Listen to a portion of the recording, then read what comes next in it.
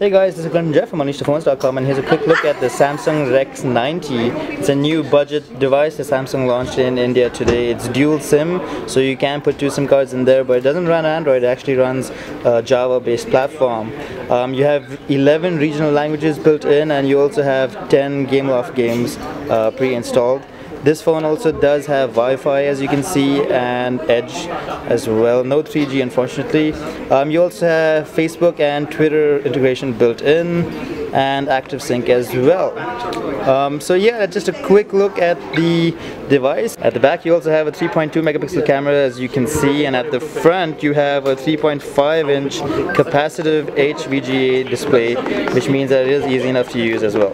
So yeah, that's a quick look at the Samsung Rex 90. For more details, do check out our post over on unleashthephones.com. But if you have any questions, do let me know right in the comment section below.